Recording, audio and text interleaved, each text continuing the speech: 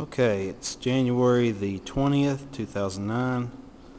As you can see, we have got the front end finally bolted in, at least most of the way. The top brackets, we're still working on them. We had to flip them over and swap sides because we raised the, we put these spacers in between here, and so therefore we had to take some metal off these brackets on top, and so they'll kind of bolt down firmly on the top of the frame there. We've stripped some of the rust and paint off the firewall and covered it back up with primer. That's about it. I mean, of course, that's enough right there for right now. And we will just continue on with our progress. Let me get one good shot here. And the truck is sitting pretty close to where I wanted it to. We still got those trailing arms behind it we've got to make brackets for, bolt on the frame as well, and of course the sway bar. And then after that we'll be working on getting the engine, drivetrain, and electrical components bolted up to it, which I know is easier said than done. But that's it for right now. Okay, it's January 23rd. Just going to do a quick little video here. I had my students set the front clip back on temporarily just to see how it's going to match up with this new front suspension. Everything looks pretty good as far as how it's sitting in conjunction with the engine bay. It looks like, as far as the way the wheel matches up with the fender, I'm going to have plenty enough room to put the 235s back on it like the truck originally had. So that's not going to be an issue. So now, well, I guess we'll just have, when the next class comes in, just have them to set the front end clip back off, and we will continue working on it. Everything's turned out pretty good. I may have to make some more adjustments as far as where the front end sets, but that's why we haven't welded anything. Everything's just bolted in there right now, so no big deal there. We can make a few more adjustments, but just thought I would take a video to show how this looks when the front end clips back on. Of course, keep in mind, when the engine is all set in there, it will set down lower than this. And also we'll have a bigger tire on it, so they will be probably a fair amount less clearance between the top of that tire and the bottom of that edge of that fender well there, but that'll be alright. Okay, it's January the 30th actually, Friday, and we've got Wes here painting these beautiful brackets we just made. Actually, he's just putting primer on them, and as you can see, that looks just marvelous. Let's refresh everybody's memory on where those are going to go. They will be going right here to adjust our caster. Ethan right now is currently trying to put the pencil grinder in the hole there. Don't forget your safety glasses. Don't use force. And he's going to clean out these holes we burned for the top brackets.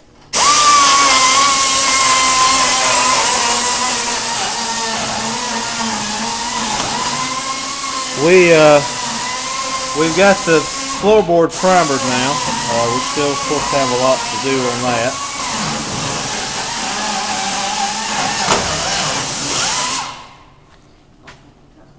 And over here, we have got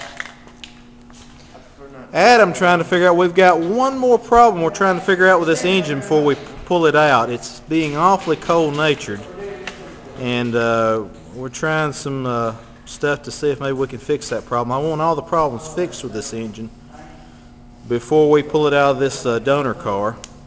Whoa, I just heard some sparks go there. I probably hit that. Yeah, that was, I think that was your battery cable from the charger there. We're charging the battery up, it got run down some.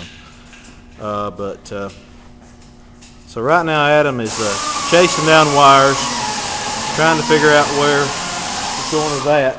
Another thing we've done is we've got the front clip off and we're trying to clean the metal up, get as much of the rust off this thing. As everybody knows, this truck had some definite rust issues with it.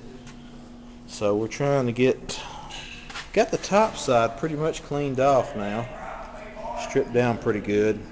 We'll be ready to start painting and primering. Okay, it is I believe February the 6th, 2009, and been a while since I've done an update, but gotten a fair amount more done.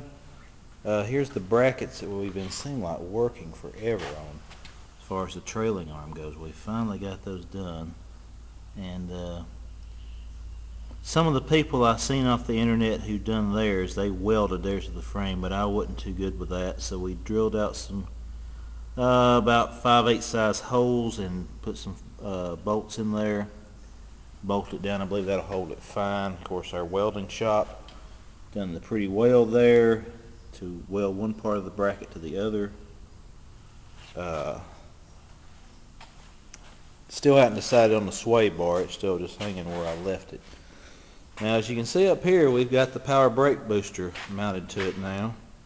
Not permanently yet. We're just kind of doing kind of a mock-up to see how everything's going to go together. And as you can see, the steering column is coming out of it now. We've got a steering column in it. It's not the one we're going to use, but it's going to be one like it. Once again, we're just kind of getting our brackets. We had to do a little more sophisticated deal on this than what I was expecting. We mounted the steering column in there. As you can see, these 4 brackets we had to put on it to keep it up in the right position where the steering wheel needs to be. We still have a problem with it being a little bit unsteady, but it's not too bad. But I'd like to steady it up a little more, so we're probably going to put some, we've got another bracket. I probably can't see it, it's too dark, but we've got another bracket in here that we're going to steady up this part of the dashboard too, because it's fairly thin metal and it needs more strength there. Another problem we're going to have to deal with is the brake pedal. I have little 8.5 to 9 feet, shoe size feet, and my foot, put it up there, see, it just barely touches the bottom of the brake pedal. Well, unfortunately, knocks the bolts out. But what we're going to do is probably take that out and see if we can have that pedal extended down some, because that was just where we had to mount it at as far as where everything else went. So we're going to extend that pedal out so it'll fit my foot a little bit better. And of course, this is one of the seats. We're putting split benches out of a Crown Vic in it, and that's one of the seats, the driver's side, that's going in it, and the other one's laying in the back there. But we're going to have to do some modifications to the track so they will sit level and even when we go to drill the holes out in both those in. But we're making slow progress. And one last thing, we have gotten the engine out of the donor car, the engine and trans, and so there is the 4.6 liter sitting on the shop floor now, waiting for us to install it. And I'm not going to use this transmission. We'll use this one slips, so I've got another one we're going to use, and so we'll have to swap that out before we install it all. But probably for right now, we're going to just set this thing over to the side and now start taking our wiring harness and other components out of our donor car to transfer over to the truck and get that working properly. So anyway, I know this video was a little bit longer, but it's been a while since I've done one, so there's a little bit more to tell about what all we have gotten done this week.